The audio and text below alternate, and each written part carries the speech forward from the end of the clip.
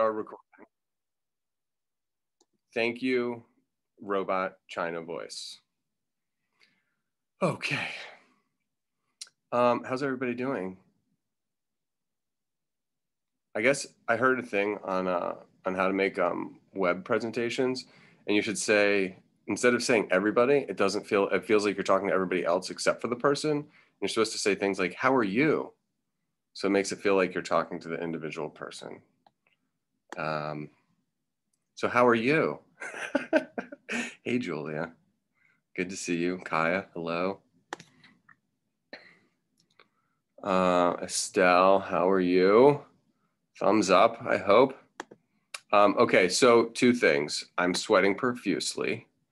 I just went out, I was on my bicycle, and then I realized that I needed to mow the lawn before the rain came. So I ran outside and mowed the lawn like a crazy person. Then I ran inside, took a shower, and it was like too hot for like the middle of the day, but I was covered in grass. And so now I'm up here ready for like an epic art session, and there's just like sweat coming out my pores. So you're just gonna have to forgive me. But I think I'm going out to dinner tonight, so I'm also extra excited about that. All right, party people. You guys want to try something? You guys want to try something hard today or easy?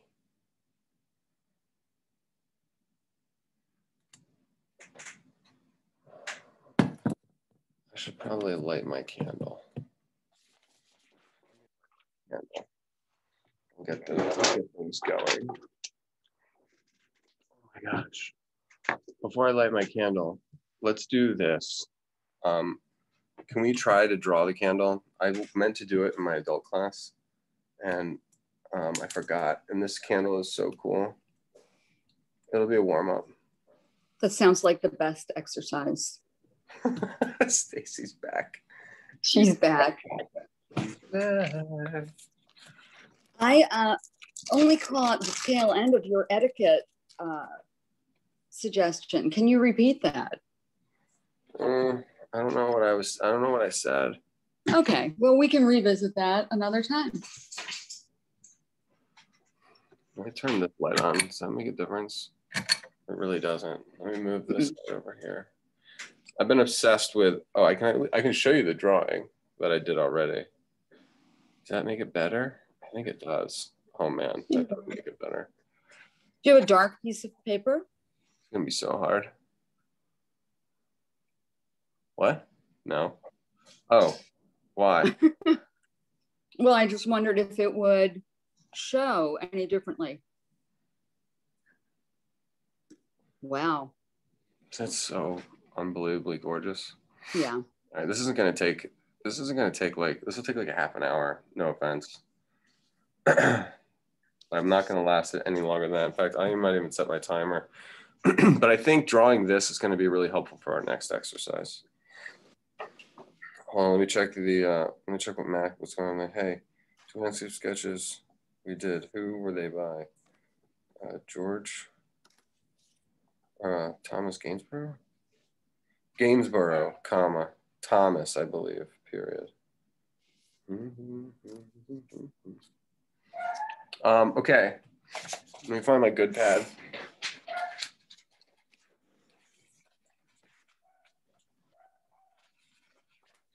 All right, so let me zoom out. So I attempted to draw this once before. Oh, wow. And I completely cheated, which is not really, there's no such thing as cheating. So do you see how on the bottom down here, there, yes. I traced it. I went like this. And I got like the bumps on that side. I wonder why they're not quite as bumpy. Anyway, yeah. It's the idea that I think that my drawing, if I zoom in a little bit, my drawing expresses, which I was kind of pleased with, is that there's like a central column, a thin central middle. See the center, and then there's And I don't know how they did this. I think they probably had a small piece of wax and then they took a string and wrapped it all the way around. So the outer part, you know, like the outer, the thin stream, I think they wrapped it and then they dipped that whole thing in a couple more coats of wax. So it's not, and I just realized that right now. And obviously I didn't understand it when I was sketching it, because look how the middle isn't like lined up, which is kind of interesting. So maybe I'll draw this a little bit differently. Oh, I bet you they used two separate, yeah, that's what they did. They used two different strings. So I think this string relates to this one. All right, we don't need my drawing anymore. And maybe we'll just draw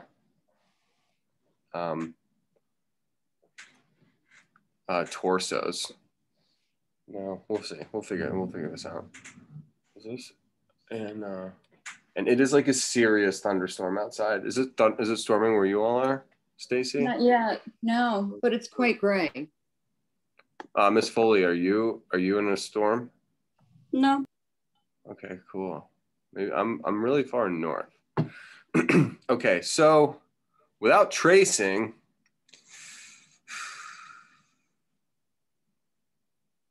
I wonder if there are three separate ones. No, wait, let me look. All right, this is gonna be so hard. All right, I'm gonna start with that. I'm gonna start with my little theory because I had the thought, so I think it might be right. So I'm gonna start with that the thinner inner column.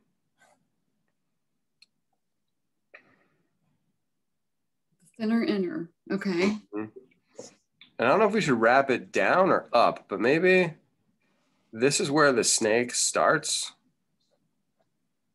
I'm looking at this tip right here. So I needed someplace to start. We could start with the base, but I don't know how wide it's going to be. So I'm just going to start with this top. And, oh, Mr. Messick.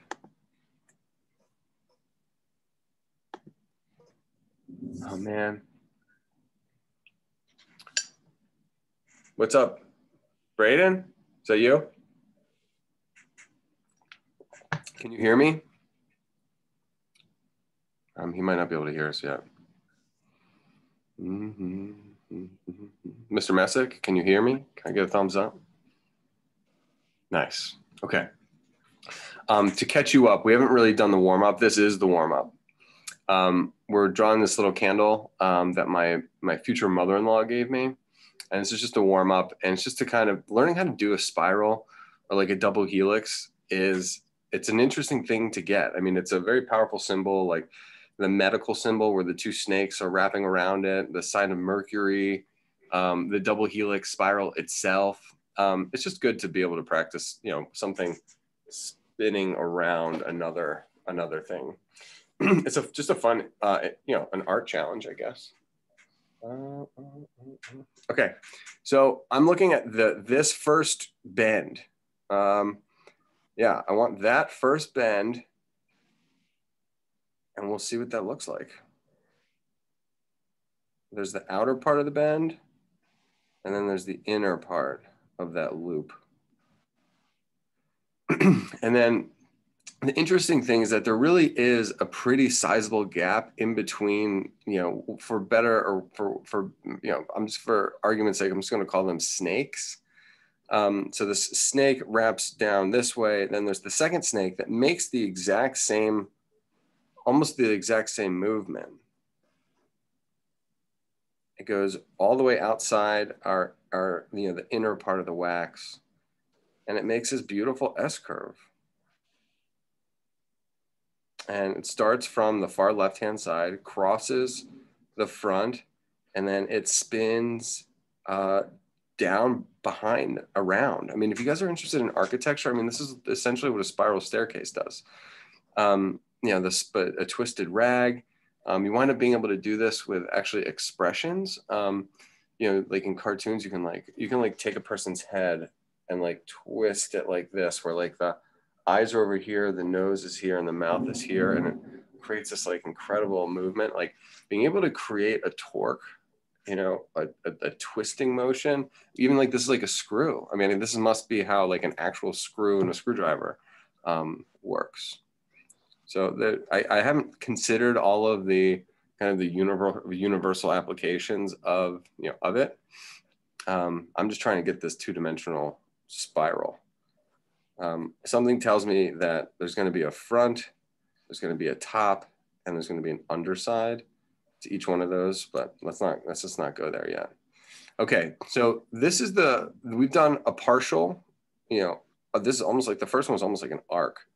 The second one is clearly an S, had that property. Now the third one starts on this far left-hand side, and you're, I think for the first time, getting a full rotation. So it starts from behind, and it's S curving across the front, and it's wrapping all the way around. That's really beautiful. Thanks, Stace. I really think so too. And yeah. I'm not getting it. Like the other thing is, if you look at the whole, you know, one of the things to consider is like, you know, the outside, they all are going to be basically lined up, you know, so this furthest out is going to be lined up with maybe a little bit further out, and this is a little further out, and this is a little further out. So maybe overall, the actual notional space of the candle could be more of a triangle, or maybe it's like, maybe it has this triangular tip, and then it's, but even still, it's like, what I'm saying is it's like almost like an obelisk where, you know, the top is narrow and it gets wider as it goes down, almost like a tree trunk. And I have this top one wider than the one below. So I'm already, I mean, I'm already violating my, you know, sort of my rule. So but that's why God made erasers, or inspired man to make an eraser.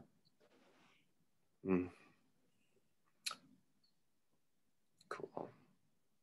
I think some of the shading in here is going to be really gentle. I love these reflections that are happening on the inside, in the gap, the valley, and then the peak, and then the valley, and then the peak, and then the valley, and then the peak. And it's interesting because like the reflection of the light is a little bit different on each one. Okay, so this was my first long-term curve.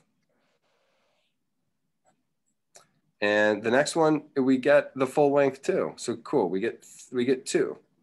We get two entirely full length S curves. And, you know, it does wrap all the way around, and then we're gonna get, you know, the base. So we're gonna get the next one, which wants to be full, but it doesn't, it stops, you know, at the base. And again, I'm getting the thickness by seeing that the inner part of the track touches that inner part of the small candle, and then the outer track, you know, wraps around and is going to be terminated right here.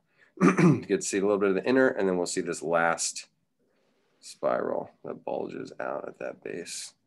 And then the base, not to be underestimated, is really beautiful too, and it has its set of wedges.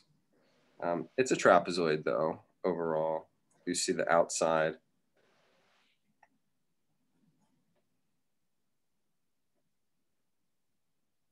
Looks like my candle is a little bit more narrow than the one I'm sketching.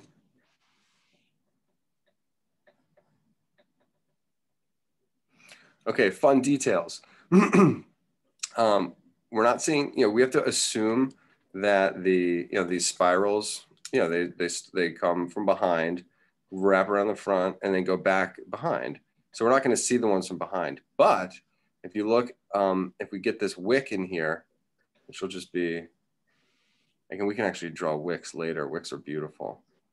They're two strands that are kind of stitched together. Anyway, I'll call it a rectangle, and then it's going to curve. You can see one of the spirals in the back. And then you can see the other spiral coming around, wanting to come around to the front. Almost like these little horns. One angles to the right, one angles to the left.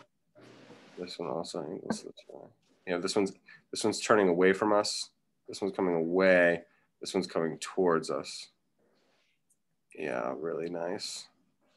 And the whole thing is kind of dipped. So it does have a, this is gonna have a significant silhouette. And again, this is where you can kind of like, I've talked about this in other things where, you know, a lot of people would actually just like try drawing the silhouette, and you can include the silhouette. And watch this, I can go from this one, I don't even have to, and I can come down to this one. And I can analyze the silhouette and emphasize it a little bit, but I'm getting the silhouette because I drew the forms on the inside. I didn't go from the silhouette into the forms on the inside. Hopefully that made sense.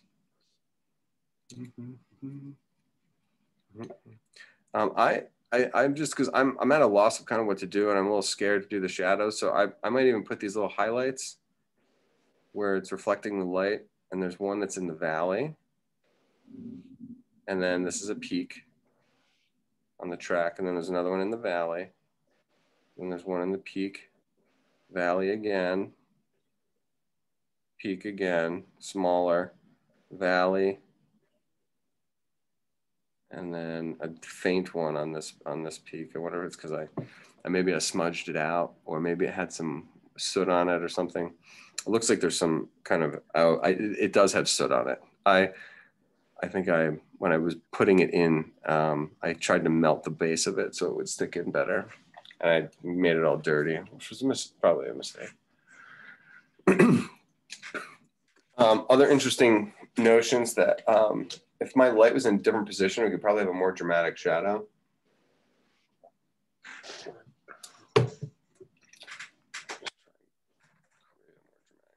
Ooh, yeah.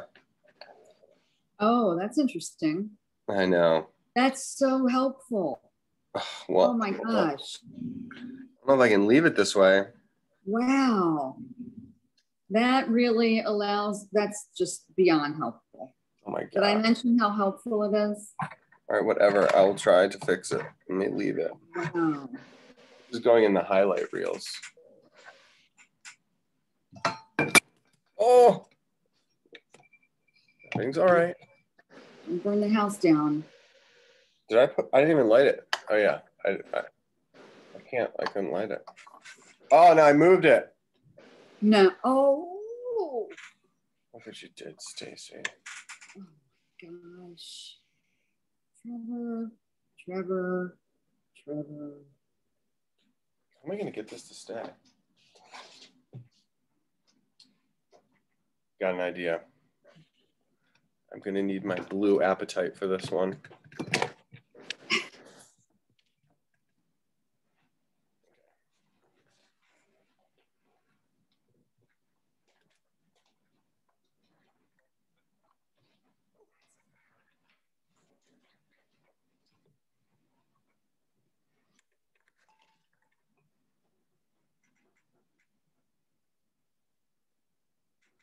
Okay, I'm gonna try one other thing, y'all. Hopefully this isn't crazy. Is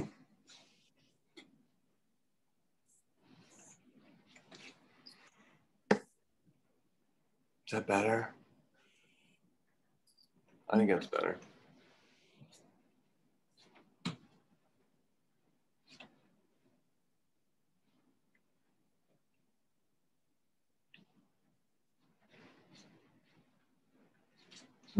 I just got lost in my mark making. I hope your windows are up. Hope everybody's windows are up.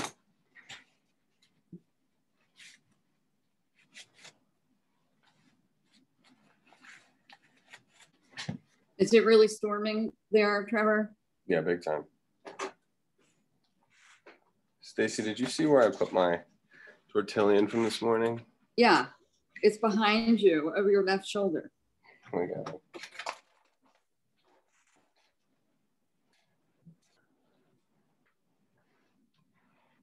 Do you see it?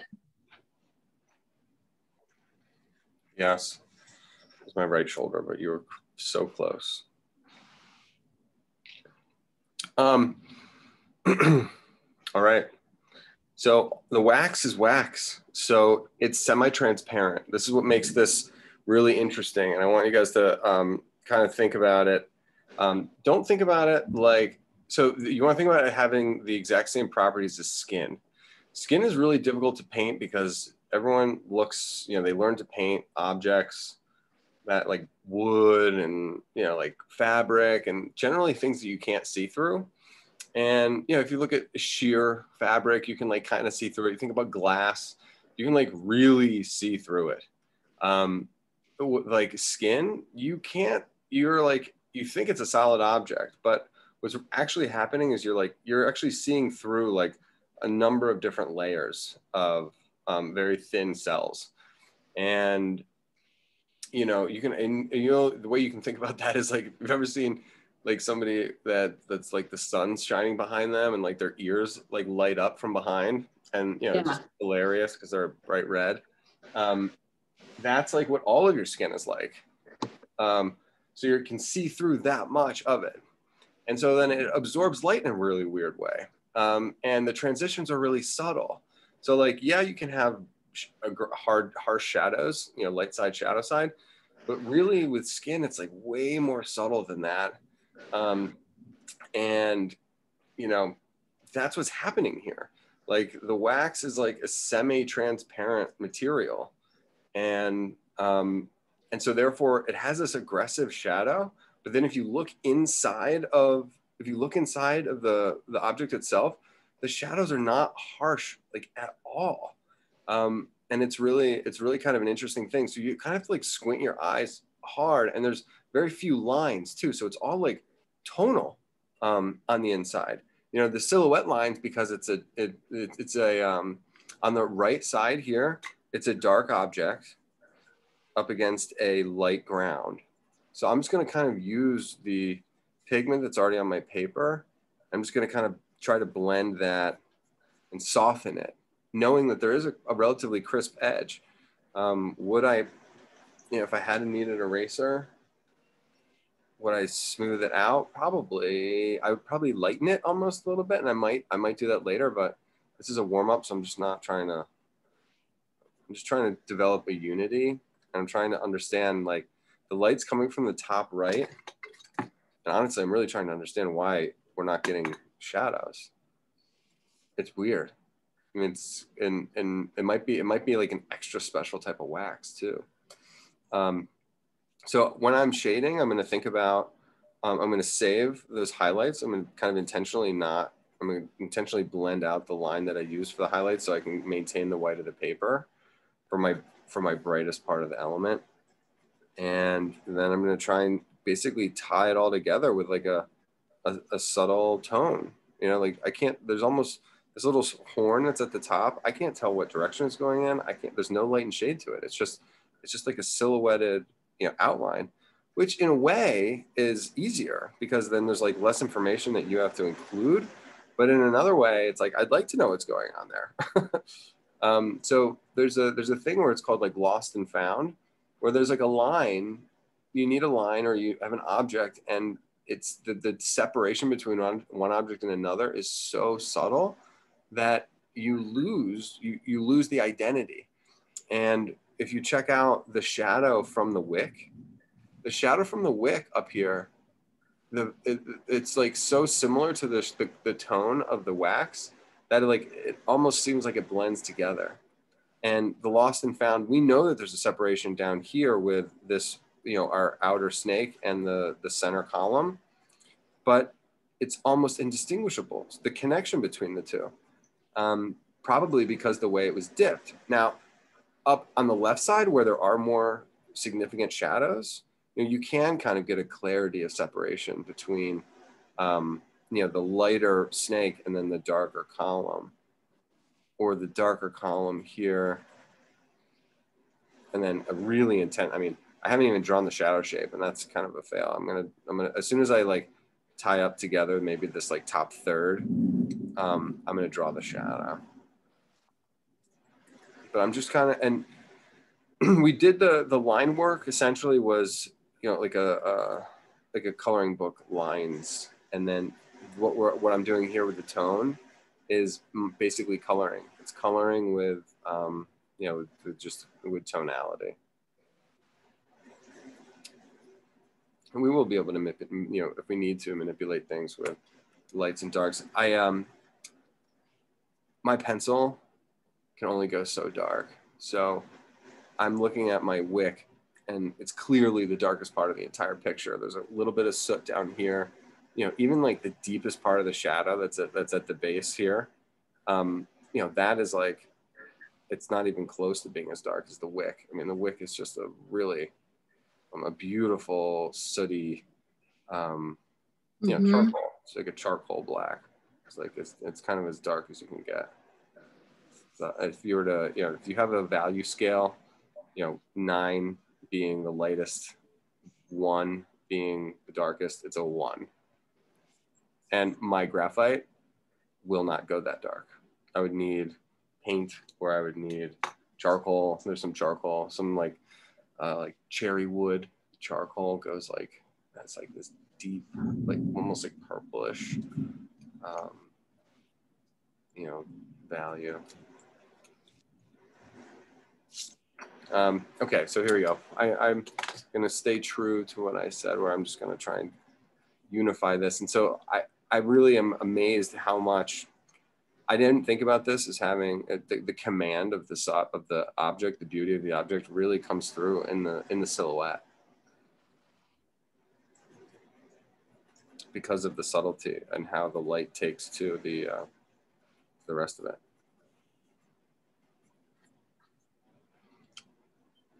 And all of the marks that I used in those construction lines, I mean, I'm like desperate to smooth those out, because that's the nature, and those are the kind of like the properties of the wax. I'm not smoothing it out because they're mistakes. I'm smoothing it out because I'm trying to allow my graphite to mimic the nature of the wax, and it's not easy to do. It probably would be easier to do with paint, but even that is a trick. Love my little wax shadow. Okay, so all the information that we're looking at is not, it's not left out. So I got a little zigzag at the top. Okay, so the wax kind of hangs over, and I think this first swell down, this swell here is this shadow here. And then this little pinch right here is this pinch here. So look at the distance between this point and that point. They're at a pretty steep angle. That angle is the angle of the light.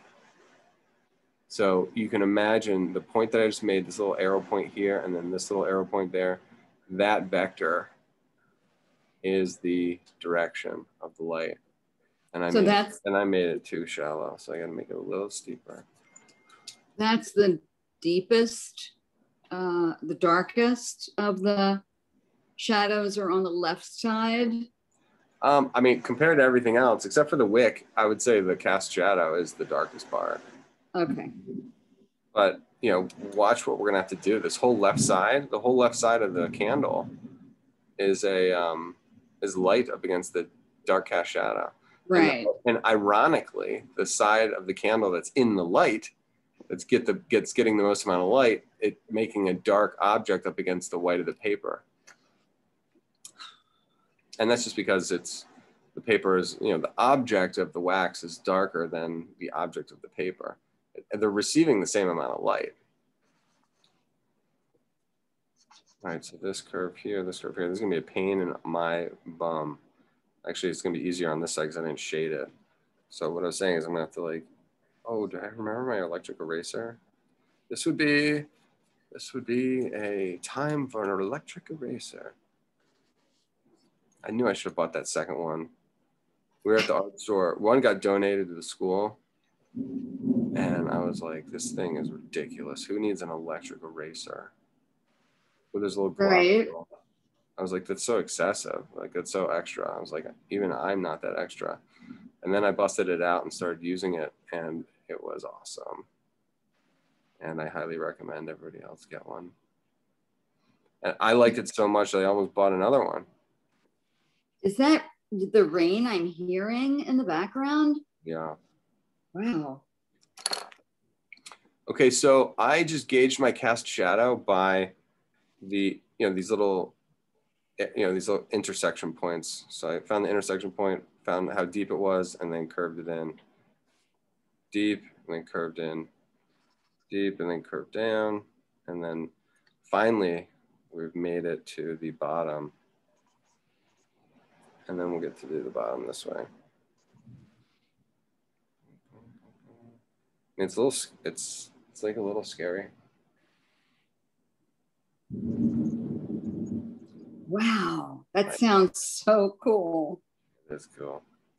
Are the dogs afraid of the thunder, or they're good? Okay. I don't know. I might run down and check on them actually.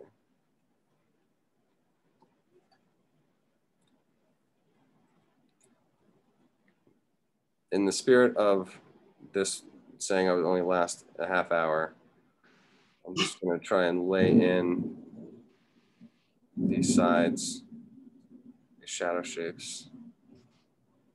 If the lights go out, don't worry, I've got a candle.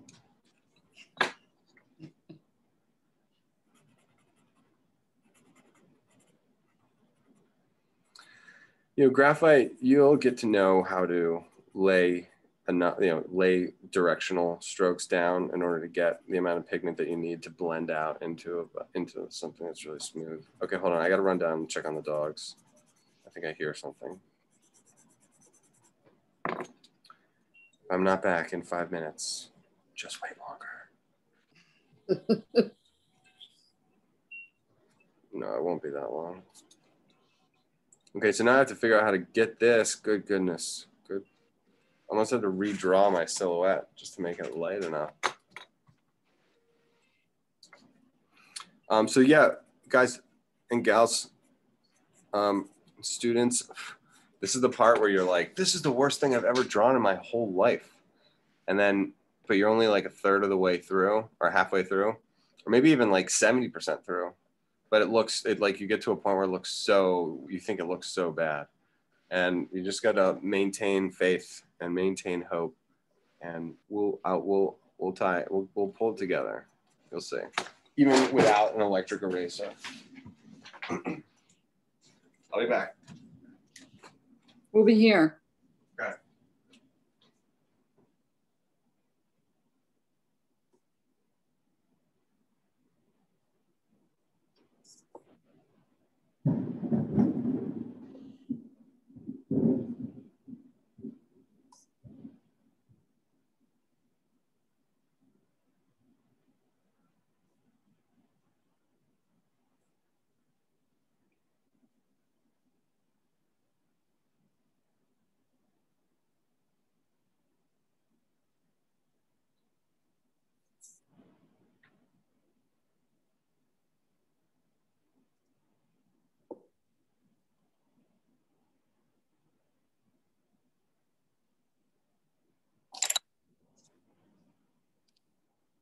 Wow, it is like a tropical, not a tropical storm, but it is really coming down here.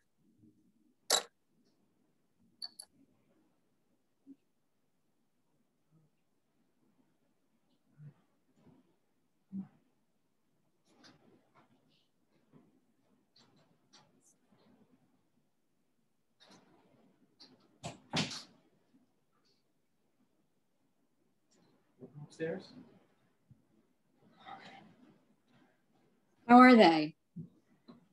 They're good. Bella had come up. Oh, Bales couldn't get in. There's Mr. Bales. Hey, Mr. Bales. What do you mean he hello to couldn't? everybody. He couldn't get in. What does that He only mean? got 3 legs. Oh, So what do you mean he couldn't get in? He couldn't get up the stairs. Oh. He's not scared though. Good.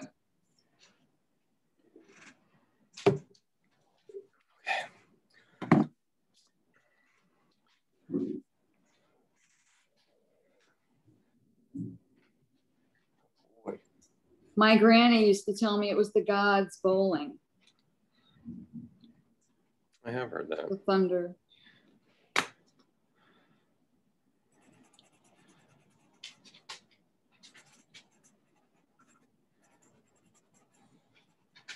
All right, so overall, I think I went too dark with all my tones at the top. And I'm gonna try and keep it light towards the bottom. See if I can get something that's similar. But you know, you can think about it, you know, there is really an underside, you know, and a top side. So it's really hard to see. I think it's really hard to see. And then there are these,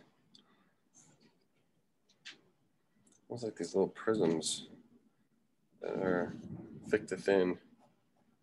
So I'm thinking the lights are flashing. We haven't lost power here, but it wouldn't surprise me if the lights go out. So if the lights go out, I'll try to come back. And then if not, we'll just call it a day.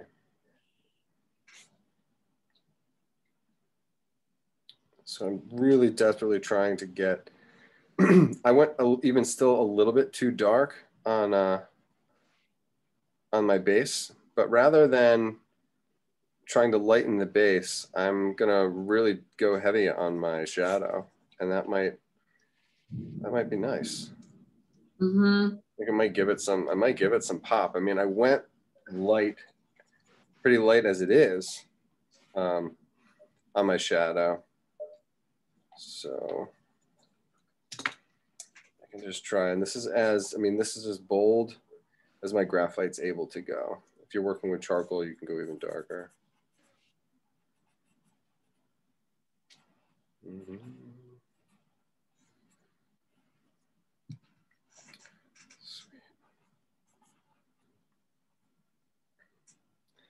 And then I'm going to punch my darks. That's me, you know, pulling some of the darkness just from my tortillon and looking at some of the moments inside the candle, and you know, just applying them. I had done like this nice mid-tone all the way through, but there are some dark notes on the far side of the column and as that spiral turns around to the outside. Yeah, and I have found that what you just did, you went back in and really made your shadow darker. I absolutely need to do that. And you know, my little circles for the highlights are ridiculous. They are not useful anymore, and they're almost calling too much attention to the highlights. So I'm glad that the place setting was available. But I'm erasing it, and I'm going to try and achieve those same highlights by shading around them rather than drawing around them. You know, toning around it rather than drawing around it, you know, linearly. And I don't know how many times I have to say it, but I could go for my electric eraser right now.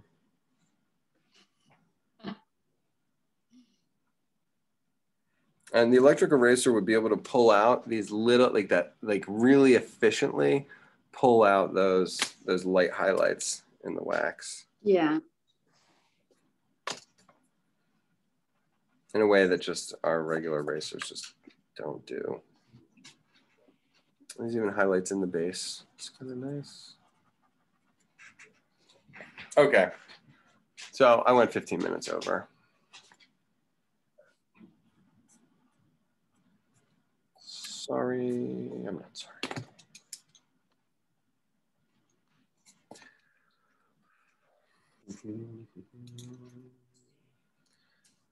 So I'm punching the darks inside the form, and then I can add a couple notes outside the form. And then I'm also noticing that there's a couple lights that can be punched right in the far outside of each one of these spirals. So pleasantly edged with a contrast. Yeah, I really would have been overdid that. expressed. Would have been expressed really nicely with a electric pen. Oh man.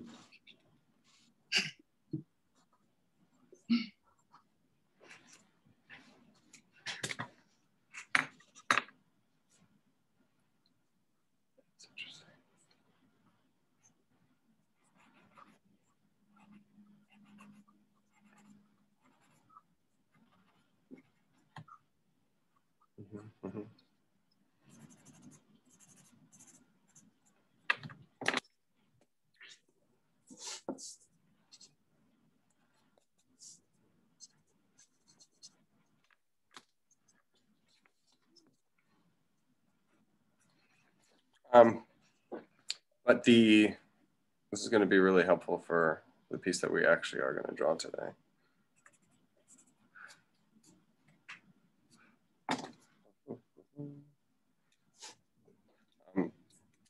I haven't tried it yet, but some of my students from this morning tried it and it was good. And I think it's just something that's really gorgeous.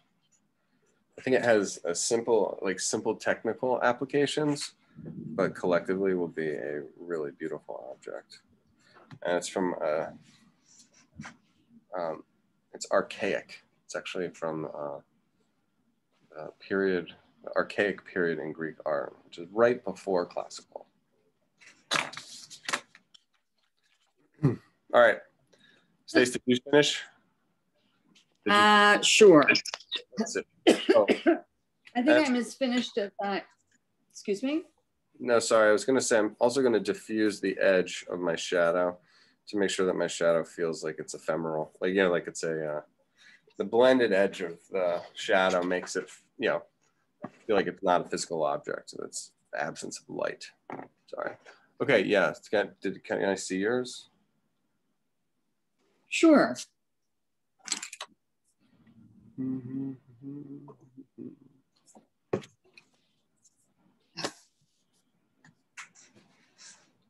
Whoa, very interesting. It's a little small. Yeah, I wasn't able to make my twirlies farther apart. I seem to have. Yeah, they got, like the spring got tight.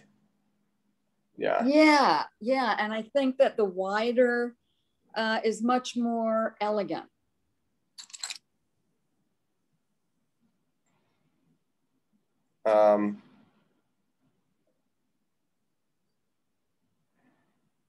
So the one thing I'm pretty sure of, no, I'm not really even sure of that. I guess if I had like color, this top one here.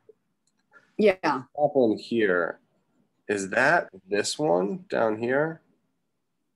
Yeah, that really. So I couldn't think of that too much. This one here skips 2 and then comes out down here. I think there's 3 separate strands. 1, 2, 3. So 1 goes to here, 2 goes to here, and 3 starts back there. Yeah, I think there's 3 separate chords. Wow.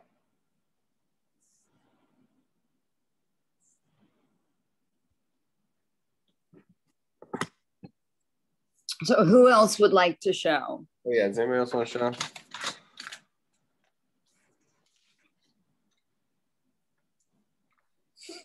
I don't really like mine. I'm not sure I want to show. Anybody else have any courage? And even if you're not finished, that's really fine. That's okay to still show. It's not okay. You should be done. Stop it. You guys are trying to. Trevor, yours is beautiful. I really like the you really see the twirl of the wax so beautifully. The wrapping, or whatever you'd like to refer to it as. So nice. I can't even sometimes.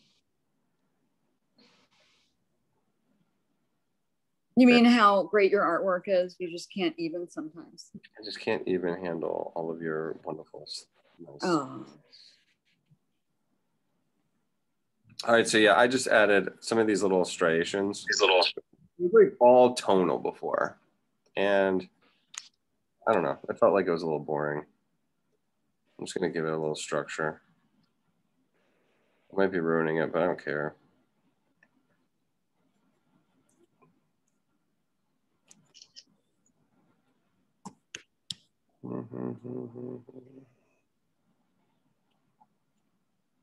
I like that these are, is it tubular? Is that what these are? Tubular? Tubular. I mean, yeah. I mean, it's pretty cool. I mean, it's pretty cool. I'm glad we did this. I'm glad I didn't have to do it by myself.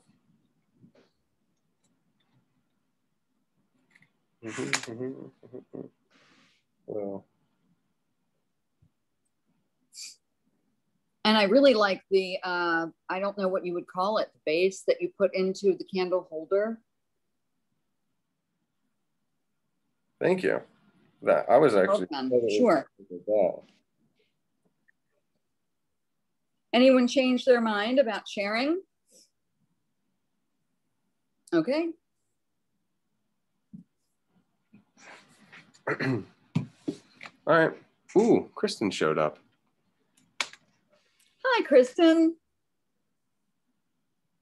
She's working. Okay.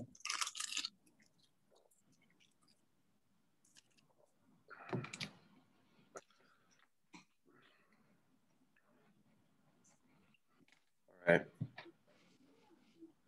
I am ready for the next one. It's so scary what we're about to do.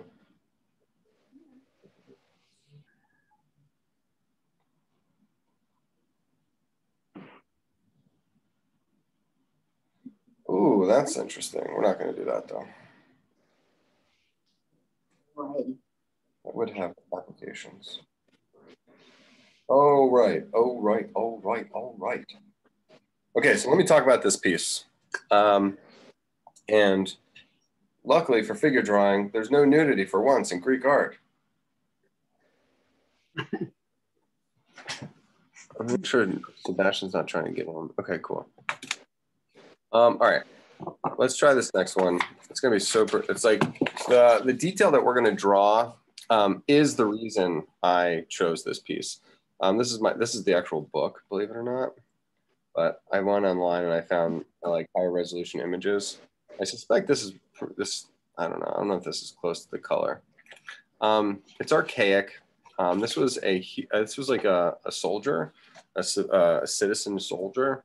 So he basically was free. He owned property, but he also fought in the military, and then he died. And so this was a monument to him. And it's very, very, very sensitive and really beautiful. The pieces. This is probably one of the finest sculptures from this particular era.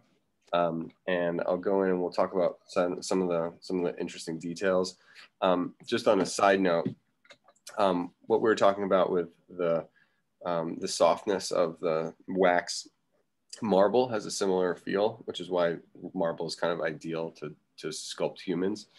And it has this kind of like almost transparent feel to it. But the light is coming from the left here. The example that I'm going to show, the lighting's from the opposite side. So, his shoulders here are in light, and then the silhouetted line, the shadow edge is in the front. Same thing with his arm. There's like light on the back of his arm, mid-tone for the arm, and then shadow for the front. And that's what low relief sculptures do. They're like mostly drawing, but then they're like pulled off of the surface to get a little dimension. So it has a slightly more lifelike feel. And then this sculpture was actually painted at one point as well. All right, so let's look at some of the better photographs from this. And hopefully we don't get too many reflections. Let me see if I can put my light back since we don't need it.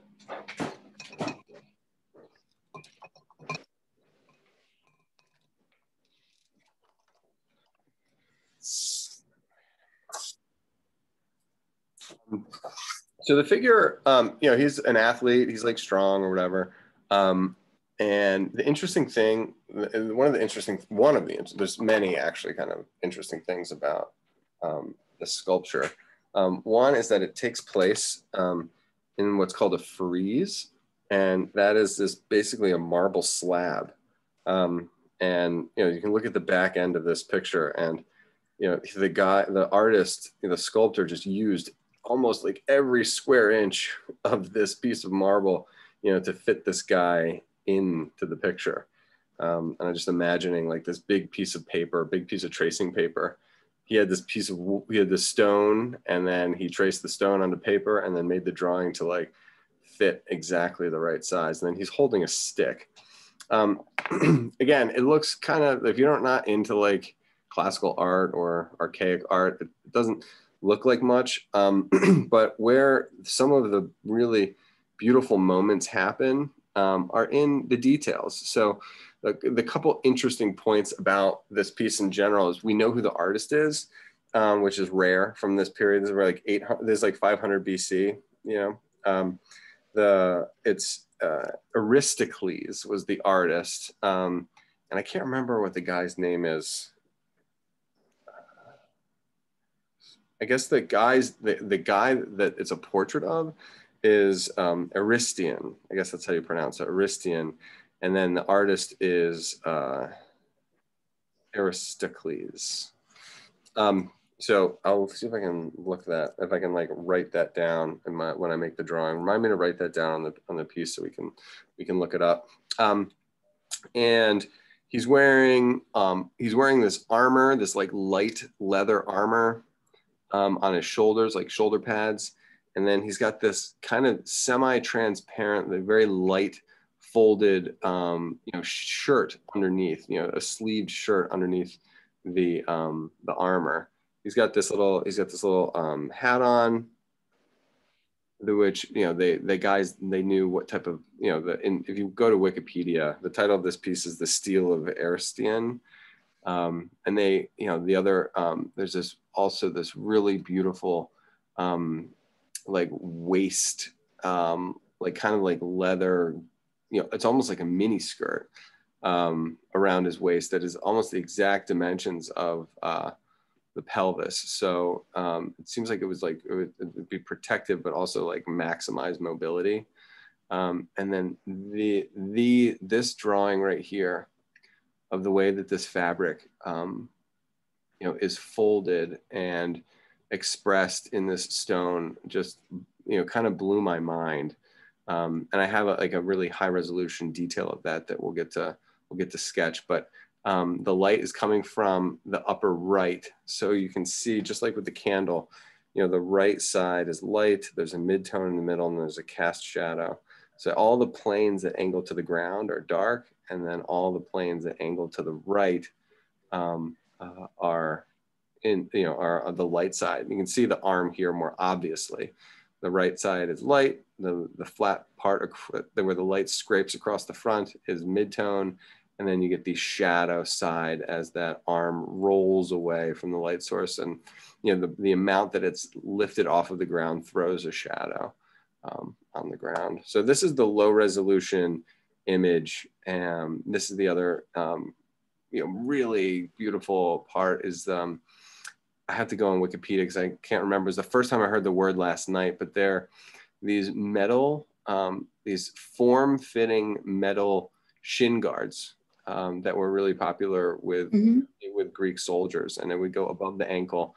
And apparently your shin bone, you know, in war is really close to the skin. So it makes you really vulnerable. And if it gets injured, you know, or like hit injured in any way, it really renders, you know, the person immobile, and it's extremely vulnerable after that. So these look like kneecaps, but they're actually formed metal. So it's like a stylized, you know, shin guard for battle.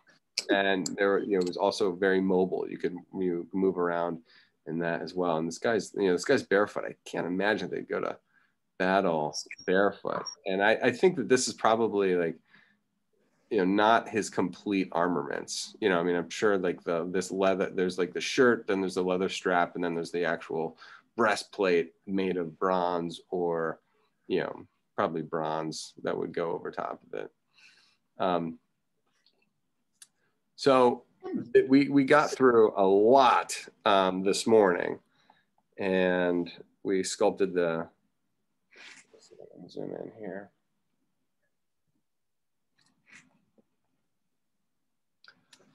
Look at this other like kind of anomaly. We couldn't figure out what was going on with the face. It looks like he had a pointy beard at one point, and then either got chipped, or they tried to remove it, or they tried to fix it. Not really sure what happens there, but thinking about the eyelid, the eyes as a, catching the light. The top of the eyelid is in light. The upper eyelid that faces down is in shadow. The actual top of the eyeball is lighter, goes more to mid-tone. And the underside of that eyeball is dark, lower lid light, and then the shadow side. It's almost like this like beautiful almond, that's been, or almost like a pomegranate that's been opened up. That eye, but the beard is a trip. It's just like this zig. Yeah, great. Yeah, and like I don't know if they used. I guess there's almost straight lines. Like it just looks like a stream or like a waterfall. Almost like a cartoon waterfall. And they just like zigzag, zigzag, zigzag, zigzag. So we had a question in this morning where like, is this like, did they draw? Was this? Did they draw? Were they sculpting an actual person, or were they making a sculpture that was in the style of the period? And the answer is that it's actually both, which is so interesting. So they were drawing like, the properties of a soldier. They were drawing like, this is how beards were represented, but it was an actual portrait of a real man. So I'm sure his nose had a likeness, the distance between his nose and his mouth. Like I'm sure there was a likeness to the properties. I'm sure his beard was this way. There's like 1,000 different ways that you could have a beard. And this was, probably characteristic of, this exact person. So that's why it's so wonderful, because it is in fact a portrait, but it's also one of the most characteristic sculptures that defines the style of this era. I got to show you this too. Love the fingers. I know the fingers and the cuticles are just very cool, and very very Michelangelo actually. But they've got the nails went straight across the top, and then curved in the cuticle beds. And I've seen it go the exact opposite. The nails themselves almost look like the shape of a gumdrop, or like candy corn or something.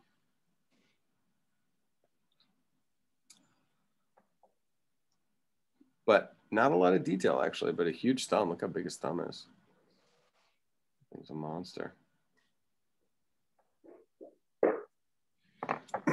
All right. I wonder if I can drop the brightness down a little bit. That will help.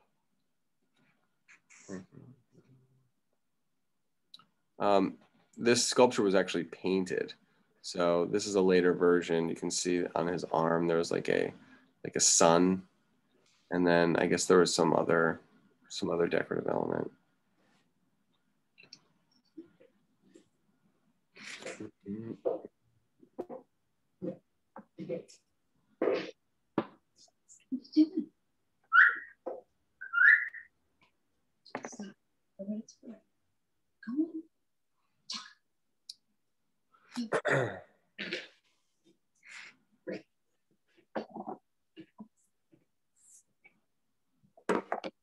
I'm trying to get the right. My poor. Oh no, leave it. Leave it.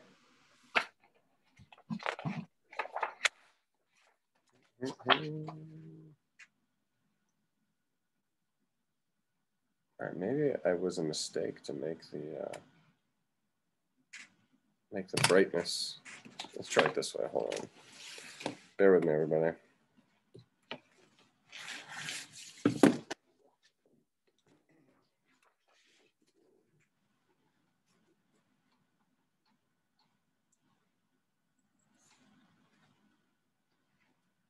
Yeah, I think that's way better.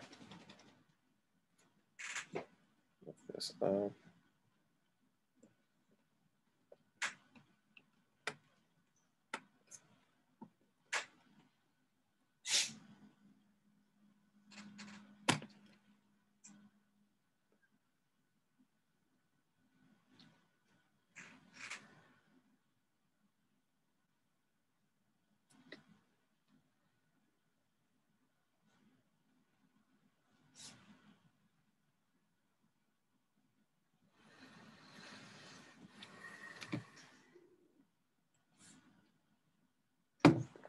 Okay, I'm gonna slide this over a little bit so I can get a little bit more real estate on my right side.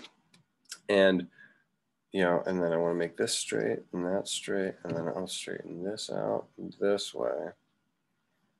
Okay, cool. Maybe this won't take as long as I thought. I'm looking at it, I'm like, huh, it's kind of like, Stacy asked a question at the very beginning when everyone was coming in, where she was like, is like tone more important, like shading more important, or is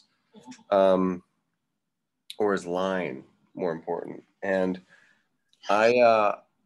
it's so difficult. It's so difficult to say. And I'm just going to talk about both of those properties as we go. Again, like the wax, this is very subtle. So we do have line work, which is the underside of the fabric. Bales, I don't know what you want, buddy. Want some attention? Oh, no, I'm sorry. Want to go down? Aw, Belle boo. Bellas? Hang on, Bellas.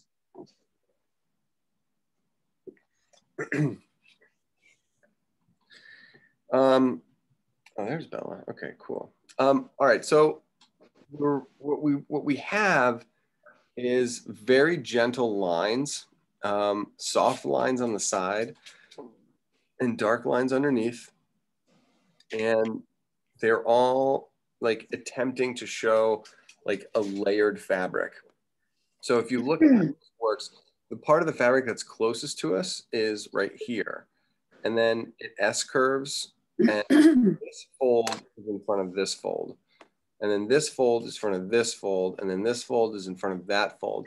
And if you look at it, they almost make like little prisms, or almost like they look sort of like tents. You know, like this is an A-frame tent, and then you have the top of the tent, and then you can go in the tent. You know, this is the top of the tent, and then you can go in that tent. So in addition to you know, these layers, this in front of this in front of this, there's really only four, you know, there's four kind of, you know, elements, and then they're going to be mirrored on the other side. So I keep looking up here and seeing like the letter T. And then this is the, you know, this is the hand that's happening. So to be able to get like a folded fabric with these delicate lines to make it feel like this is stone, like this is marble. So I'm just kind of standing in awe of the subtlety that was able to be achieved to get a light, transparent fabric to read in, you know, a solid stone. So it's relatively low relief, and team, you can see it like it's, we can like approach this as if it were a drawing. I mean, in a way, you don't even need to see it like a sculpture, because all of the properties of it are so draftsman oriented, you know, that it shouldn't even be that intimidating. All right, so I'm going to start with the first line up here, which is going to be this little squiggle. So part of what the property of making the fabric feel light and ephemeral and like that there's movement to it, I think has to do with like the you know, the flow, the movement of the line, the ebb and the flow. You know, ebb is up, flow is down, the up and down of, you know, the line work. So right now, even like the line work itself at the base, you know, is gonna feel lighter. And then, you know, the folds themselves, we'll check them later, but they look like relatively straight lines. But they also look like they bellow outwards. So let's see if I can pull this thing back together. All right, first things first. We're gonna use the ebb, low, up, down, and over. All right, that's our beginning. That's the top. That's the top of this fold. And we can do the, you know, the plane of this fold. So it's coming down from underneath of the fingers. So I taught this drawing to these kids the other day where there was like, I called it broken line.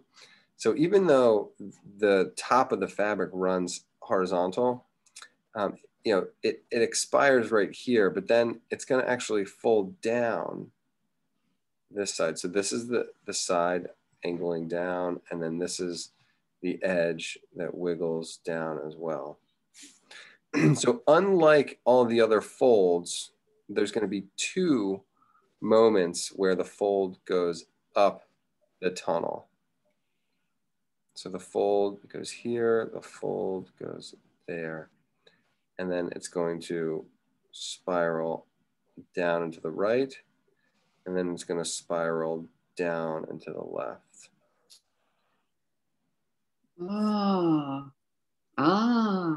I hope, yeah, this is not easy. So then this rolls up, and then we're going to get the other side. So you can even think about it in terms of color. So if I used well, maybe we'll just use value because we're drawing. So I'm going to make the top of my fabric a little bit lighter, the top side of the fabric lighter, and then make the underside darker. So this becomes the top of the fabric on this side. Doesn't connect, so it's going to wiggle down.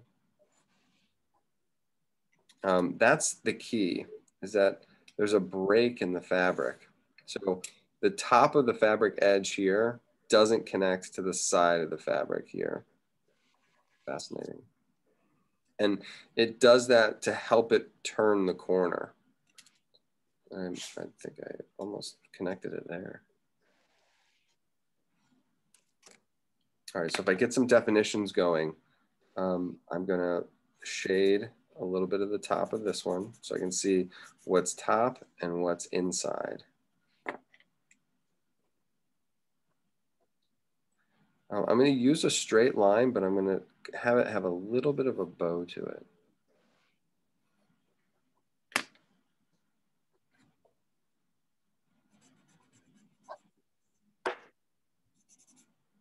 Oh, so you're bowing out. I don't know why it was bowing in.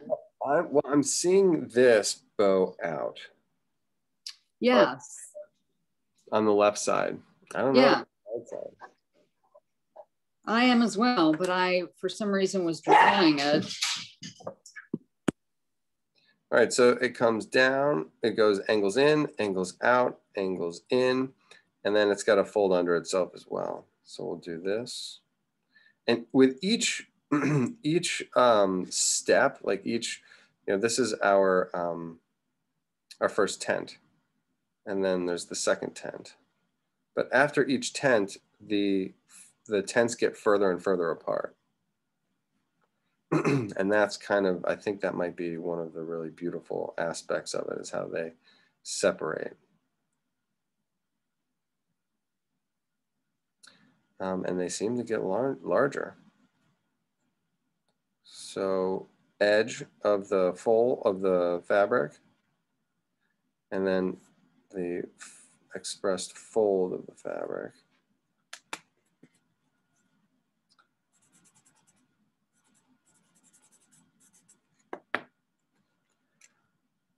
Then, oh, I did it again.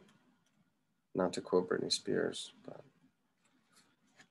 I connected here, and so my fold is what turns the corner.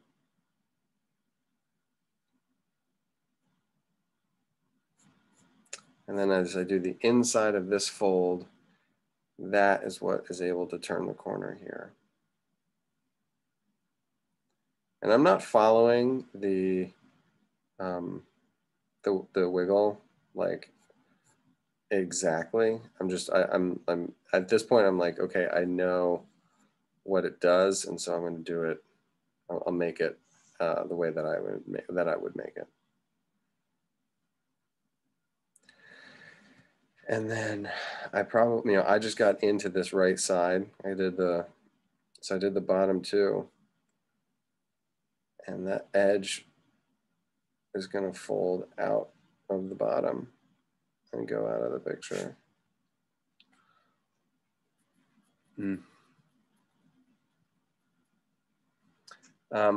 My line work on the right side feels very, very heavy to me. And I may have to go back in and adjust that line work, but I think they're in the right spot. It looks like the line is correct. I mean, I'm probably, this is probably foolish to attempt to put the fingers in here, but maybe just as a stand-in. All right, let's try the left side.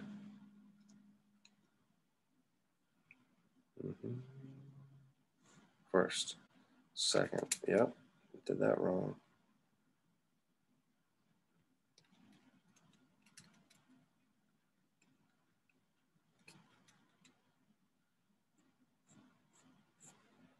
I think I finally grasped it. I mean, it's like pulling teeth. I mean, I swear. I mean, so it's like this wiggle has to connect. I mean, it has to be part, it has to flow into it, but it can't connect. Yeah. Same thing on this side. So this bellows out, and then it's got to follow that. It's got to be able to meet it, but it can't connect to it. And then this one comes down here, joins without touching.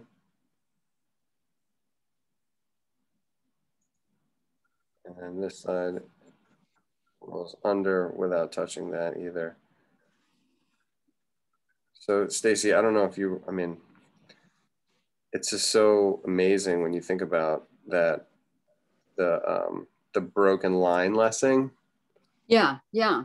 I mean, I wish all of you guys were there. I mean, I can show you guys the broken line lesson drawing. It's hilarious. I drew this doggy.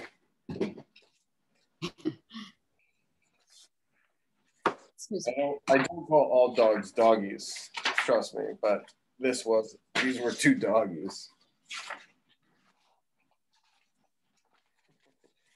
All right, so just to give you an idea, this is my doggy drawing. It was for the kids class, and we did the nose, and then we did the mouth, and you can draw the outline of the arms and the belly and the back, and the tail. And you can draw all those lines without connecting them. They're just like separate. The connection isn't implied. The connection is inferred. Especially if you look at this guy's ear. One of the ears had a literal triangle on the outline, and then the next one didn't. It just had these, these little furry hatch marks that imply the connection. And this is obviously on a like a much higher level. Where'd we go? This is on a more sophisticated level and a more challenging kind of concept, but the idea is the same. It's like instinctively we're always trying to like connect lines, and maybe you can imply more subtle separations by not having the lines touch.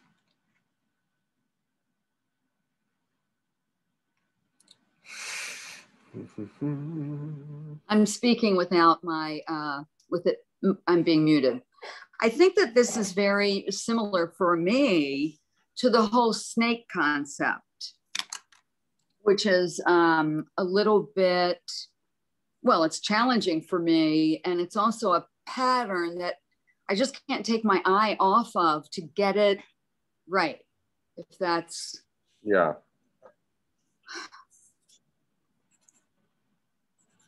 So I'm going to use some of the pigment that's already here, especially on these heavy lines.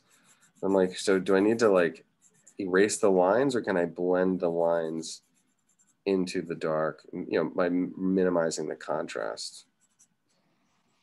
I probably still have to erase, but there seems to be these, you know, light lines, dark lines, and then light tones and midtones.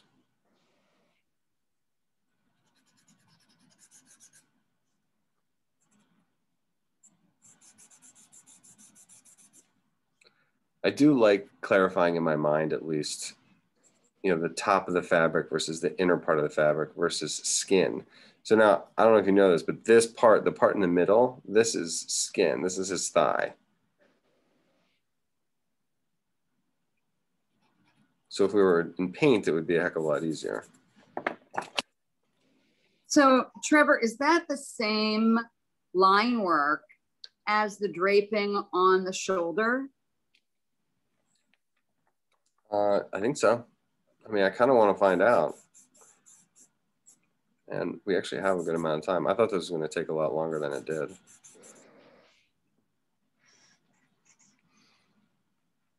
And I think I could maybe, you know, when I say punch, you know, I don't think I can pull out any more lights, but I can definitely, the swivel of the, like the thickness of the underplane of the fabric this way and that way, just the underside, I may darken those lines a little bit more, kind of overdo it slightly.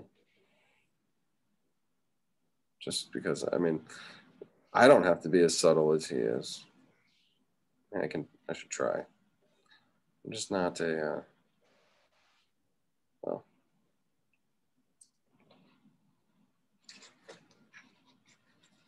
I don't want to be too self-deprecating. No. I do like having the hierarchy of line even in my drawing. I mean, I'm not using marble. You can get away with very, very fine lines. My graphite is just so soft. This is the big pencil. It is a soft material. So it's harder to be subtle. Because of its hardness, marble is just perfect for really subtle effects. And you know, there's men sculpted like, you know, fishing nets, like entire fishing nets. It's just so hard and so beautiful and it's a very forgiving. It's a very forgiving medium.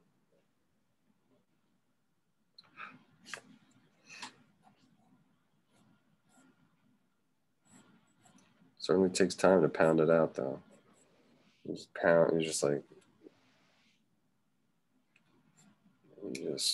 pound away at that stone with a hammer and a chisel, like.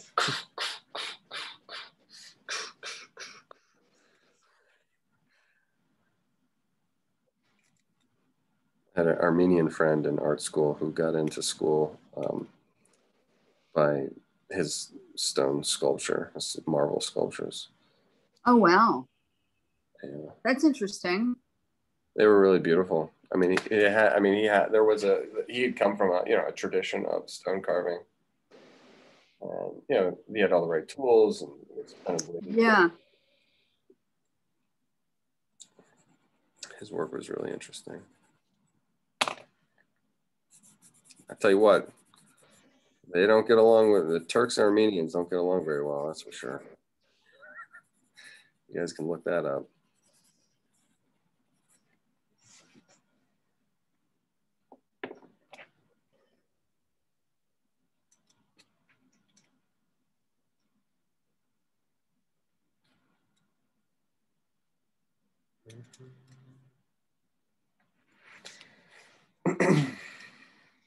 Grow Bellas.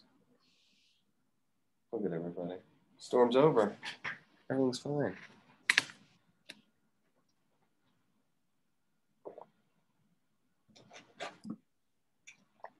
I'm going to leave my drawing up. Hopefully that helps, but I'm going to just want to take a quick peruse through here and see if we can, see if there's another detail that would be fun to try. That beard is hilarious. We could try these. We could try his upper arm. It's a similar idea. Let's try, I think we should try that actually. Similar idea. All right, I'm gonna go, I'll go back and you guys can take a 2 minutes on the, on this one. And then we can, now that we understand kind of like what's actually happening, we can zoom out a little bit and we'll be able to get a similar, see how the two designs are separate. And then the last thing we'll do is I'll zoom in on his, on what the shoulder design might have been that was like actually painted on. There's remnants of it. But I gotta take this dog out or else she's gonna make a mess. So I'll be back in 3 minutes.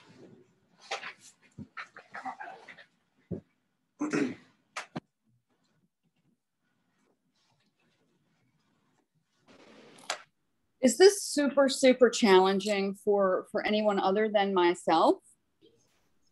Yes, very. Oh, I'm But so glad I I'm got not alone. I got through it. The less I seem to think about it, the easier it is. And, you know, the more I do it, the more confidence I have, but it's challenging for me. It is. Does anyone want to show how they are thus far?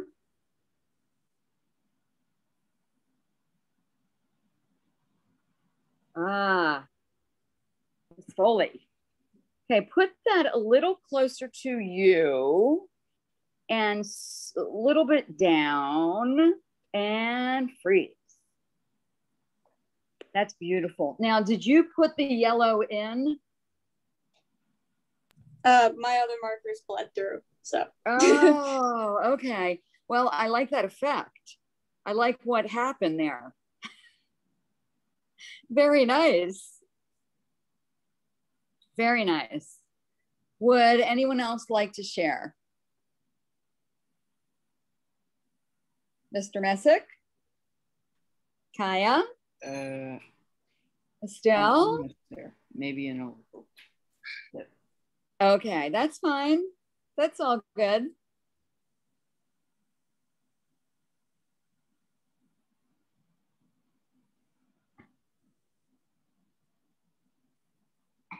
Yeah, I seem to go one direction and then I'm like, oops, that's not the right direction. So it's one of those like, it's okay, try again and again and again.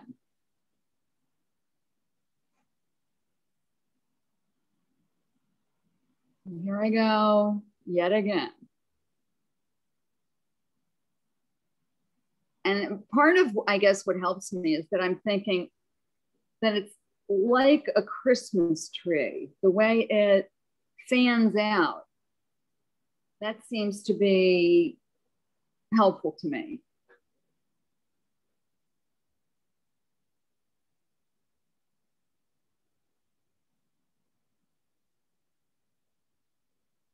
And I like what Trevor was talking about as far as the broken lines. That too is really helpful. And I think I might have gotten it. I don't want to be so sure so soon.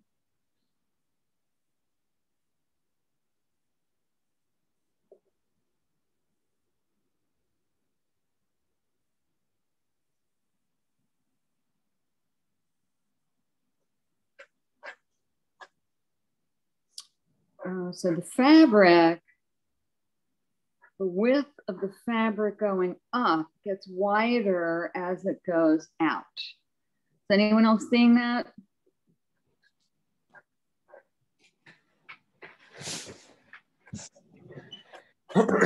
I think that's right. I think I may have gotten it. Let's see its face. The shading isn't there, but I think maybe the lines are there. Oh, is that right? Yeah. No, sorry about that. That's right. Nice, you did a ton. Those lines are right? That looks kind of right to me. Okay. The other thing that made it hard is that it was at an angle. Excuse me? I said what made it a little bit difficult is that it was at an angle.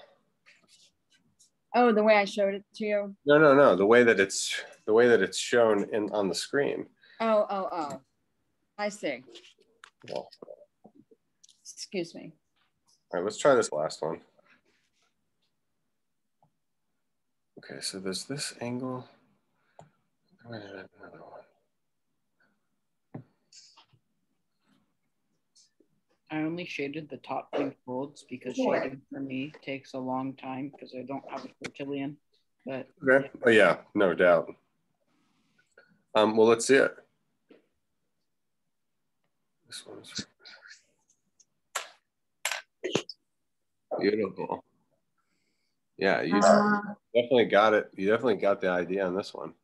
Just like with shading, I go all in or I really don't do it at all because I just don't have that self-control to shade lightly. Well, you did the underside darker, which gives that dimension. It gives that depth.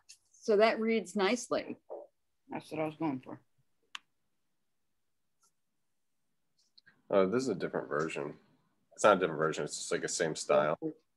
Same style, different breeze. I wonder if it's the same artist.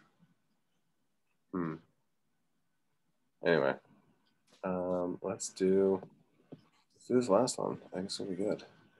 Unfortunately, we don't have the. Oh man, should we do it in reverse? Why did it feel like it got darker?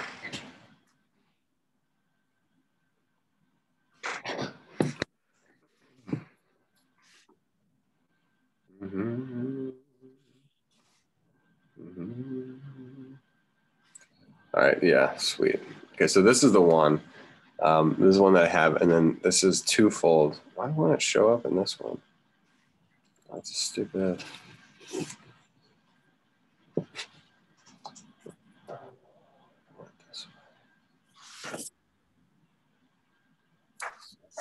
Yeah.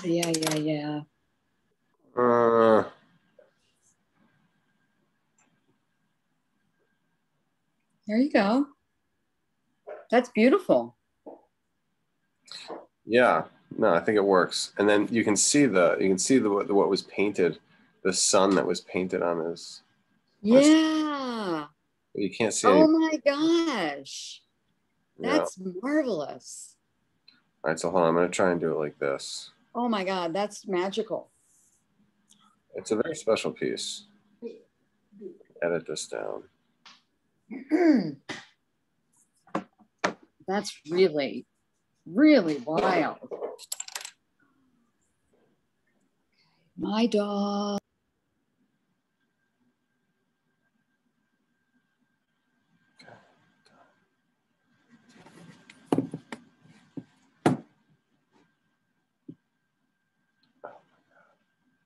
Well, that was the right decision. Awesome. All right, cool. So you're gonna have to use your imagination for some of the, like the star, but you could, I mean, this could be like a whole separate thing. You see there's like a star here, and then there's like, I'm not sure if there's a that's going south, like how many rays, equilaterally, how many rays come out.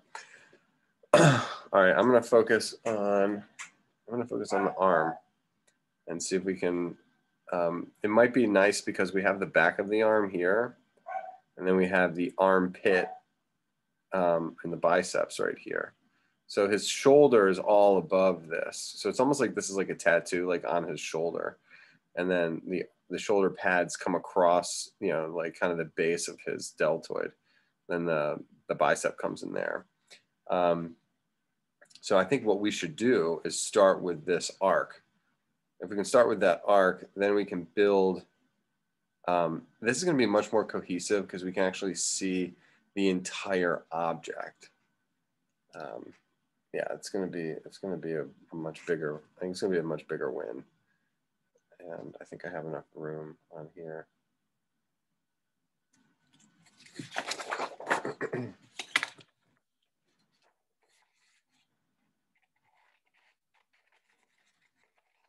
And I don't want to say ironically, but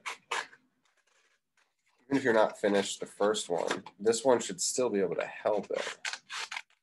I'm wondering if it's even a different material, because I don't see the swivel of the lace. I'm not seeing that quite as much. I might input it. So all right. So where's our arch? We'll do the arch running this way.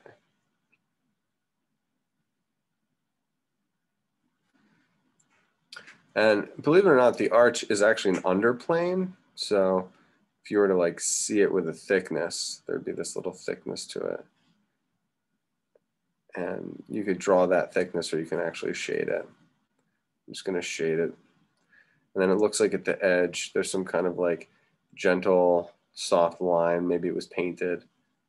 Maybe it was sculpted, like a little barrier. You know, like maybe some stitching. I don't know. I think it might be a good idea, perhaps, to toss in the armpit, which is concave, and the biceps are convex. And then in the back, you have the back of the arm.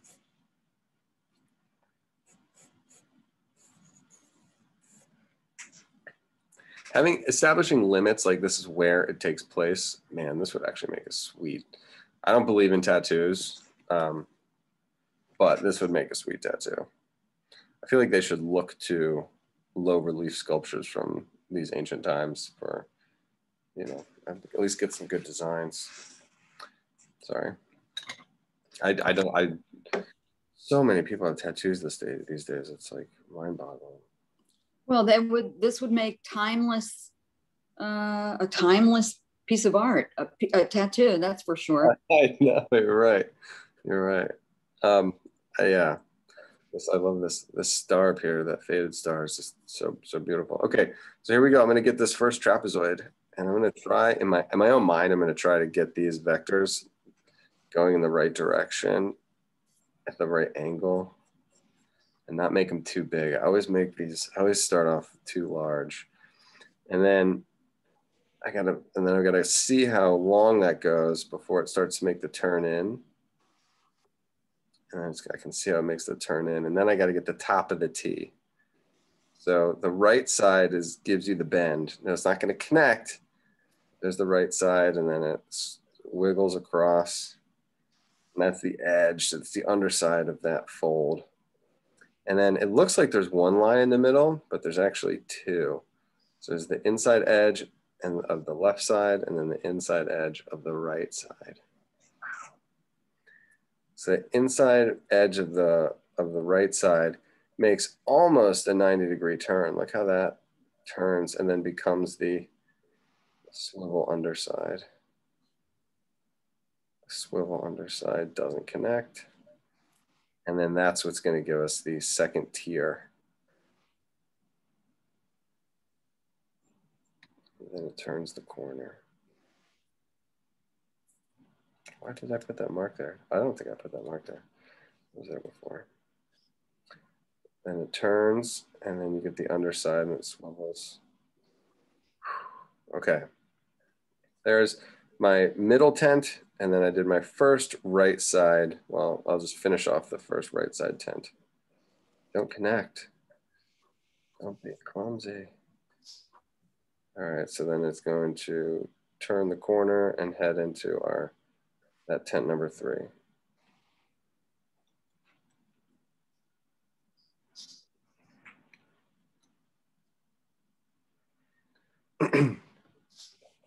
All right, so the middle fold comes out, makes this aggressive turn, almost horizontal.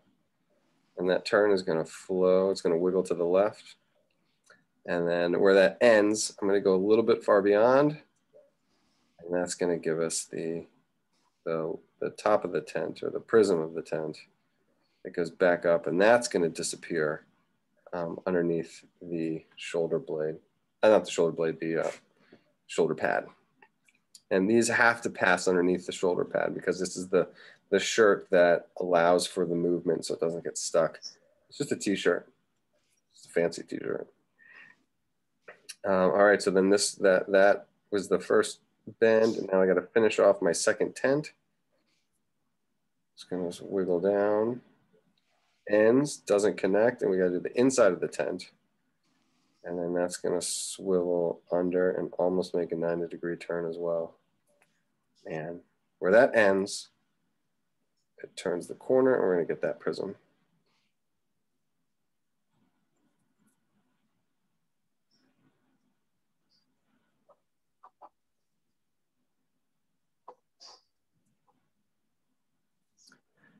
This one takes an aggressive turn in, and the flap is very small, which is interesting. And then that curls under one more time. And then where that turn makes the bend, it's going to come back up at a steeper angle. So the skin radiates out from not the skin, but the folds radiate out from a point that might be, if I follow this line all the way up, and then I follow the center of this all the way up, where those two intersect is probably just off screen. Let me zoom out a little bit. I can use a... oh yeah, that helps. Yeah, so if I took a line here, that's the edge. And then I see where the center intersects right here.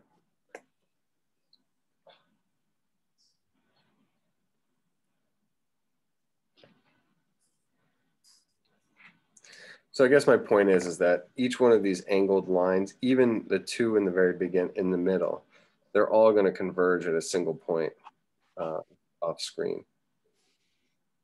And that's a unifying factor. It's helpful for the, we've talked about it like over and over again, but this idea of theme and variation. We've got their folds, and each fold is a little bit different, but the way one of the unifying aspects is that they all radiate out from the same point. I got it. I think. I'm so happy. This is to me, this is what we're drawing right now has a complexity and a simplicity that just made me fall in love with the piece.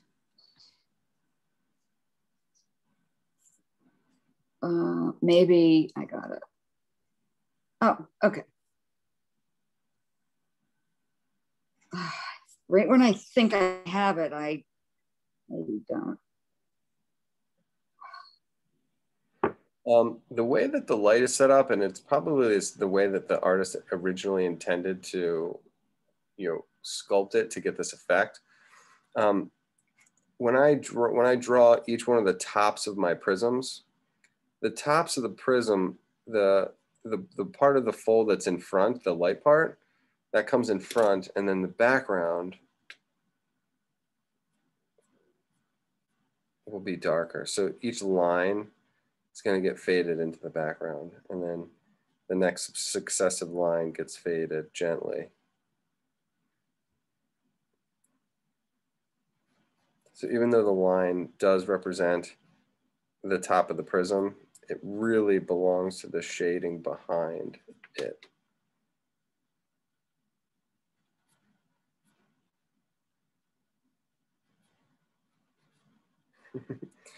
And, I know you guys have never heard of this piece, and I'd never heard of this piece. And I asked myself, I'm like, why? Like, why haven't I heard of this piece?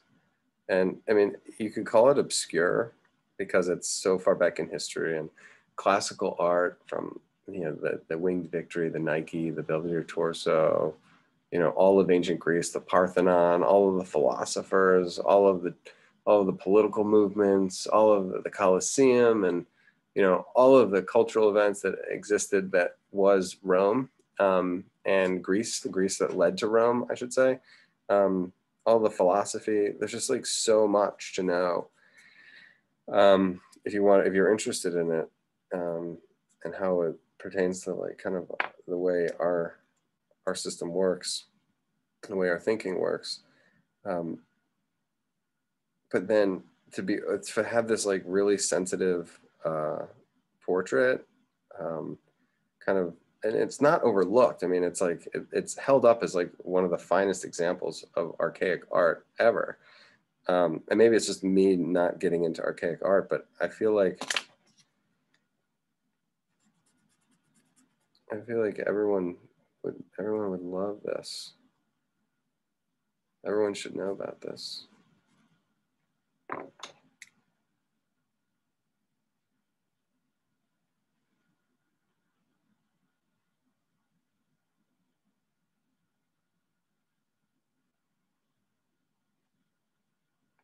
Okay, 1, 2, 3. So I missed one. Okay, 3.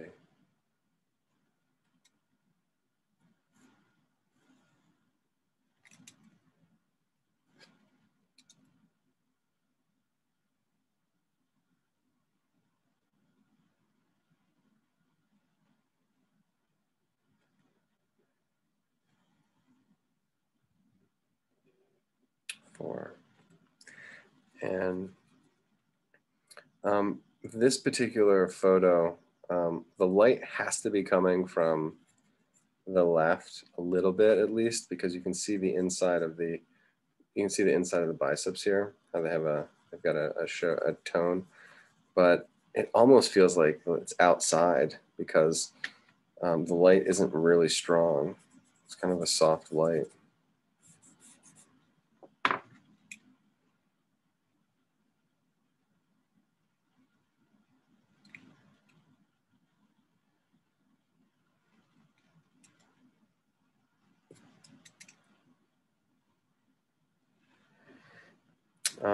Some of the underplanes here underneath those wiggle folds, he does take us a little darker. Oh.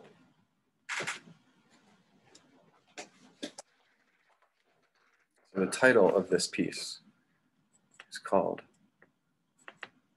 The Stele, S-T-E-L-E, Stele of A-R-I-S-T-O-N.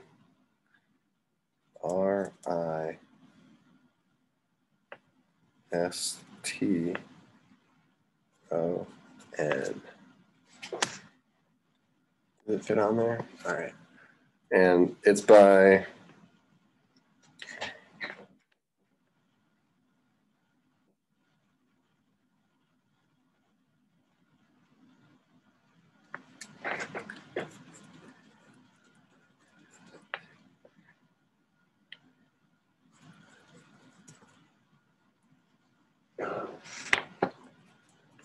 Aristocles.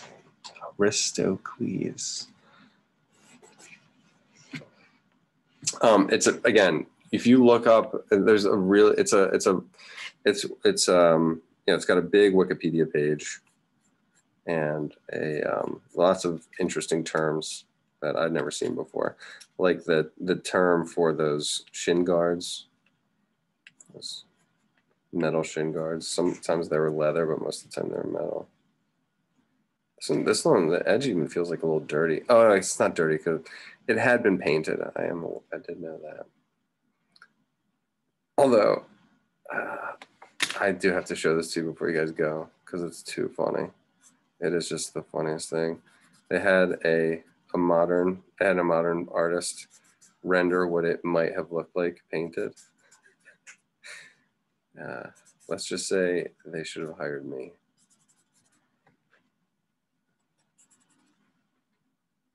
Trying to soften some of those tones, especially the way that the line it hits the underside of the fabric meeting the skin. The skin is somehow a little darker. And I guess it's because of the shadow overlaps it.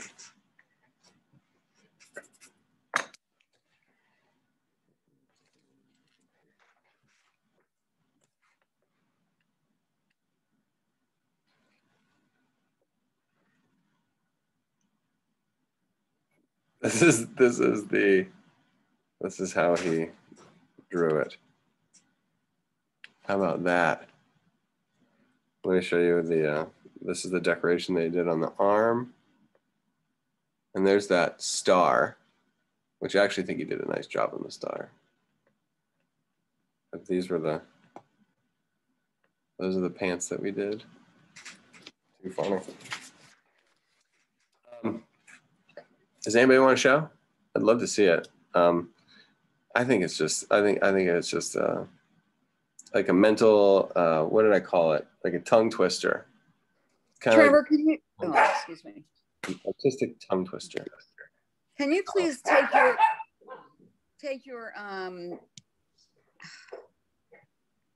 your pointer off the screen? Oh, yeah. Thanks. I thought you were going to say you can take the tongue twister and shove it.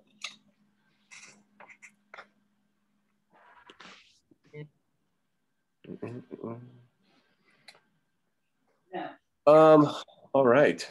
No. Stacy, did you get this one? Can I see yours? Does anybody else want to show? It's already 6:04. Hold on 1 second, Trevor. Mr. Messick, I assume you checked on your other one. You know, I thought that I got it, but I don't think I got it. You're gonna have to send it to me. I mean, I'll look at it now, but yeah, I don't think I have it. Yeah, you do. Is the top one the second one? I don't know what you mean.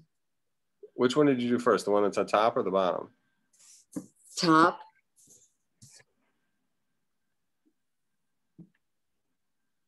Let's see the bottom one then. Oh, they're very similar. And then I just started with a triangle because I don't think I'm seeing it. Kind of like the snake. Took me a little time to wrap my head around the concept, I guess. I don't know. Like I'm following your line work and then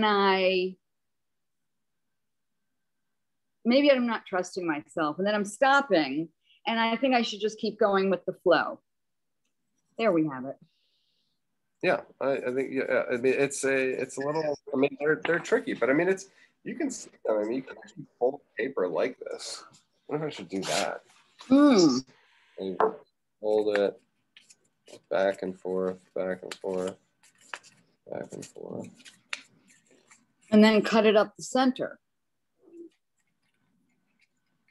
Yeah. Right? Isn't that what it's doing? Yes. Twisting it, or maybe it's an accordion. It's like an accordion. Yeah. Oh, I figured it out that way.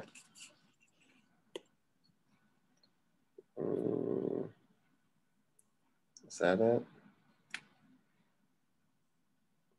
Another light source. It's getting too complicated. Estelle, can we see yours?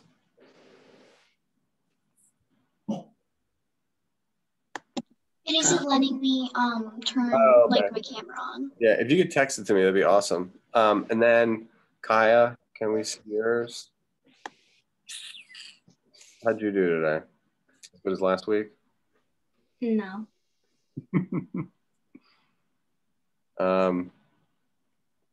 So you did better than last week?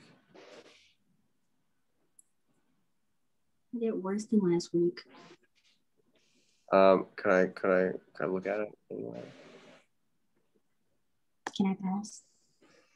Thank you.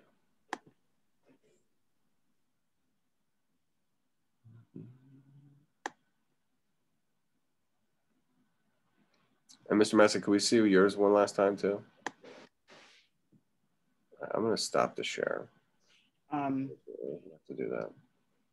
Yeah, I kind of messed up the second one. So I spent a little more time on it. And then I didn't get to the shading. So right now it looks very flat. Okay. Well, the shading, yeah, I don't know. The shading is super subtle. And there's not a lot of I don't know. There's not any harsh shadows, but there are definitely lights and darks. All right, Kaya, last chance.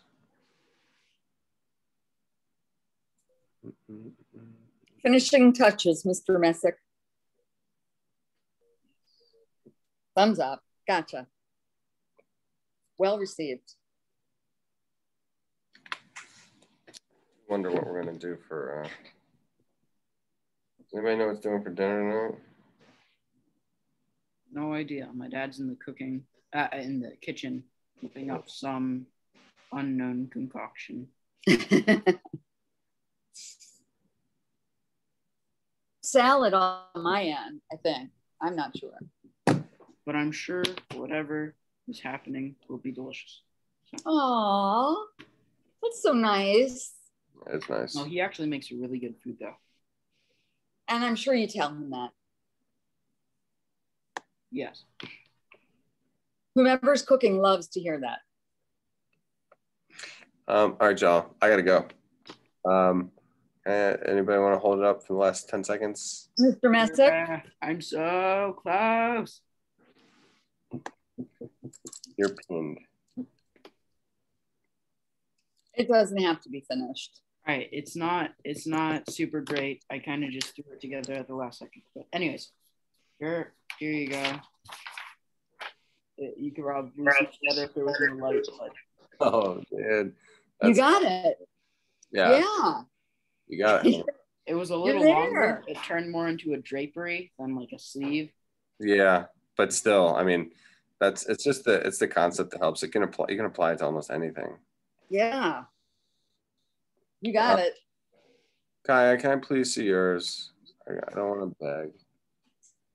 But he's begging. But I will beg. So I can show the first thing, thank you. Okay. Let's see it. That would be great. Okay.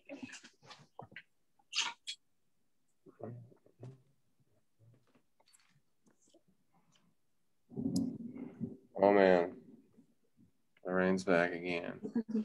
So I do this. I do the. Oh, wait! Don't go away with it. That's beautiful. Yeah, that is really nice. And I also do it at first, and it turned into a snake. Yeah, you did that, and you did that one for real. That one's really good. Oh, yeah. I can see the tube inside of the twist. All right, cool. Thanks for showing. That was awesome. All right, ladies and gentlemen, I will see you next week. Trevor, thank you so much. I think next week might. I have to.